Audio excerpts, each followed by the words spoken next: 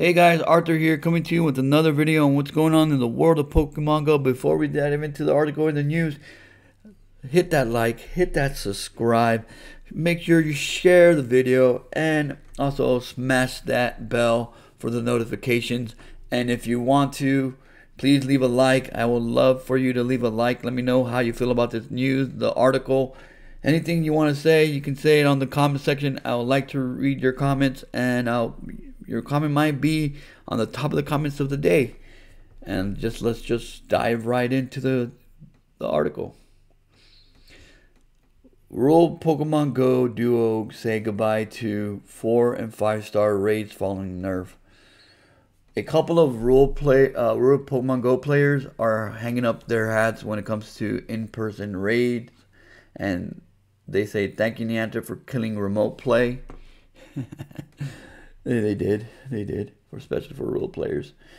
On April 6th, Niantic nerfed remote raids by increasing their price and imposing a daily limit to the number of remote raid passes as players can use.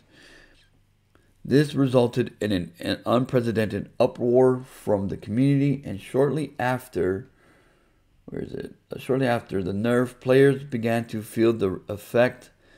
They claimed that without remote raids being more accessible, in-person raids were starting to become impossible, especially raids featuring mega evolved or legendary Pokemon. And I just learned like 2-3 days ago about these remote raids even more. If you failed a raid, if you fail it and you use a remote raid pass, they still count it as being used. And if you use it again, if you go to that same one, they will count another remote raid pass daily against you, which sucks. It just sucks.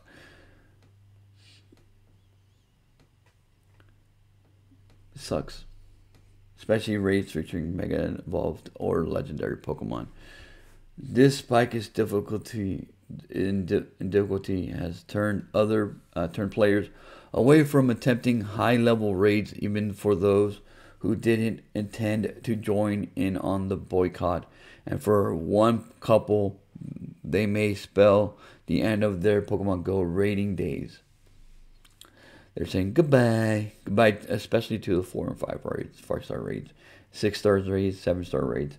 The post came from user Chop655 on the Pokemon Go subreddit, featuring a screenshot of Mega Blastoise. Seems like this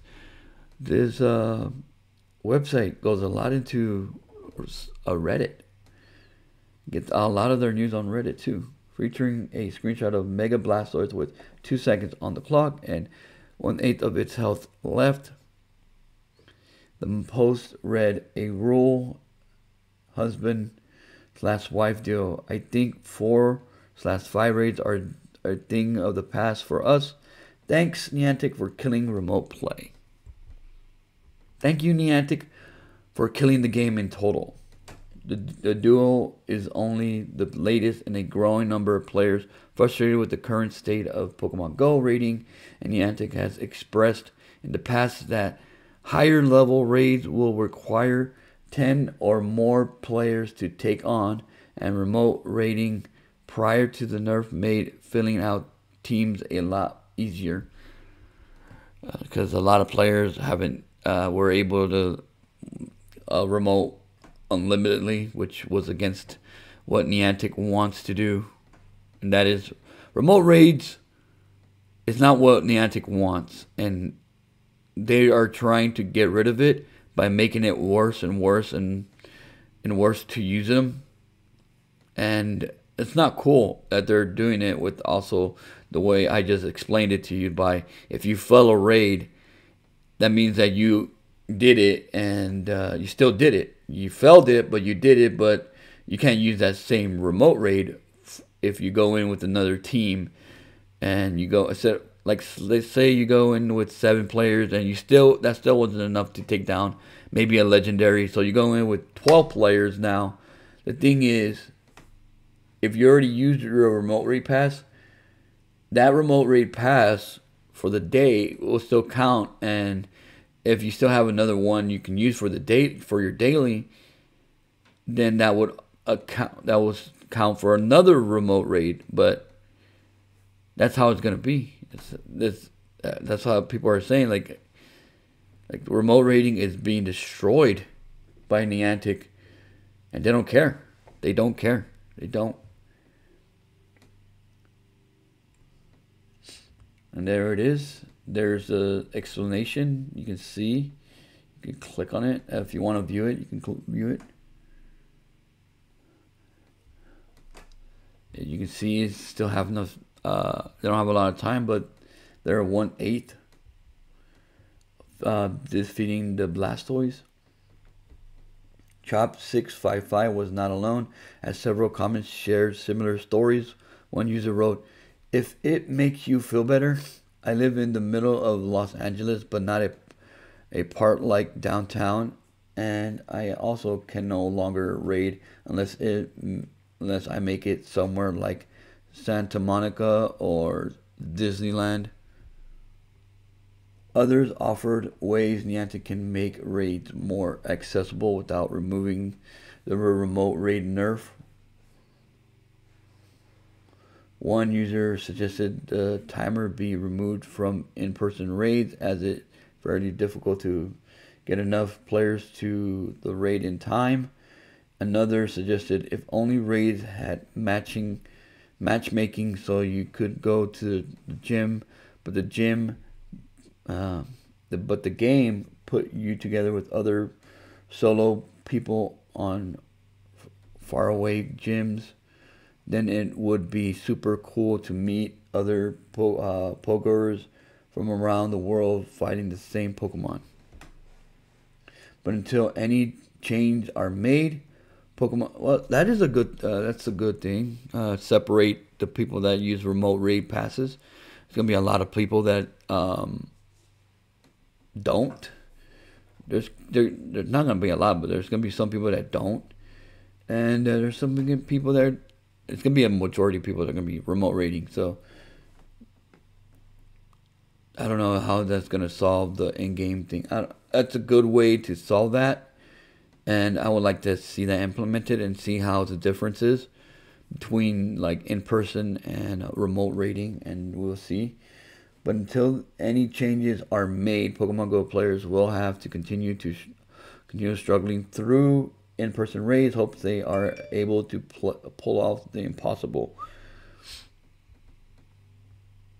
Let's hope. This is not good for anybody.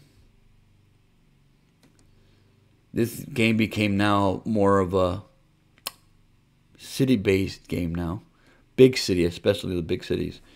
Like, they are punishing rural players. They're saying, hey, it's your fault for not being in the big cities. Go live down there. People don't want to live in the city, dude. Nobody wants to live in the city.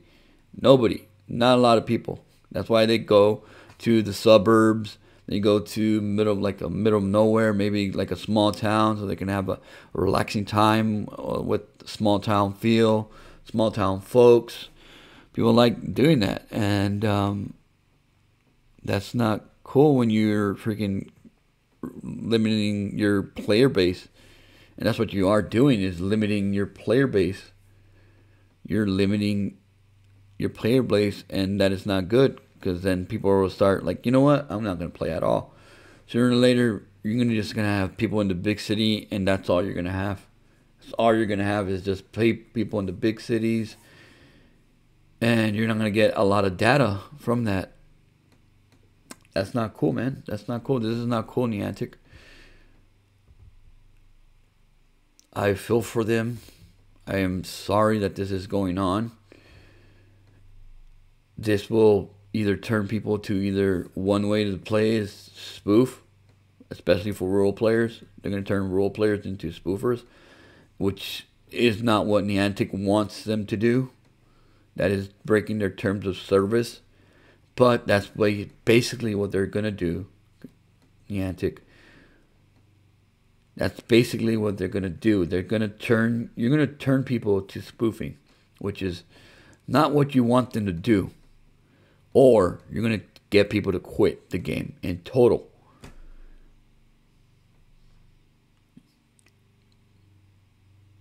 Nintendo, Pokemon Company, Game Freak, one of you has to come in and start smacking some heads around, saying like, "What the hell are you doing? What the hell are you doing?" One of y'all has to come in and start smacking some heads around Niantic's face. Just pinch slap him, bitch slap him, hardcore bitch slap, hardcore. Like, what you do to my game? That's what they need. They need a waking up. They need an ass whooping to wake up. Either throw water in their face or something to wake up. Like, hey, you need to be awake? You still asleep? What's going on? It's ridiculous, dude. This is beyond ridiculous. Let me know what you think in the comment section, guys. How you feel about these players, especially the role players. Do you feel sorry for them? Do you think that Niantic is like hurting role players' gameplay? You think that? What do you think? What do you think of what's going on? You think it's just gonna turn into just a city game now? And that's basically what people are going to have to do, is just go live in the city if they actually want to play the game.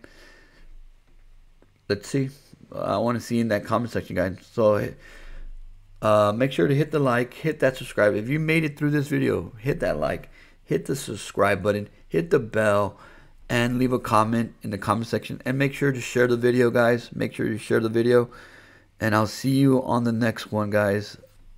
It's getting crazier and crazier. I'm feeling more and more saddened by what's going on with Pokemon Go, guys.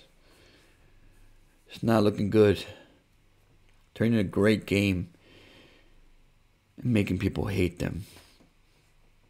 It's turning a great game into something that nobody wants to play anymore. And by the time they notice that nobody's playing their game anymore, or nobody wants to play their game anymore, it's going to be too late. Who's gonna trust them? If they change like a year or two, maybe if they change like in 3 or 4 months or 5 months or 6 months, who's gonna trust them? If they don't change right now, who's gonna trust them? Who's gonna trust them not to do this again? I don't think role players will trust them ever again. Role players, they shouldn't trust them. Role players feel like they are not being heard, or they're not being cared about. They're not even being heard or cared about. Enjoy your game dying down every month. Every month your game is going to die. The only game that's sustaining your livelihood, your company, is this game. No other game has worked for you. You don't listen. You don't hear. No other game is doing that. Nobody other game is giving you the amount of profit that you're making year in and year out. This is the only game that's keeping you alive as a company. And you're destroying that base. Just like Bud Light is destroying their base, their consumer base, you are destroying your consumer base by doing what you just did almost a week ago. More than a week ago. More than a week ago. That's what you did. That's what you did. You deserve this backlash. You deserve it. You wanted to be in the name. You wanted to be in the papers. You wanted to be in every news article. You're just like Bud Light. You're just like Bud Light. You're in there. You're in the news. For good reasons? No. For bad reasons? Yes.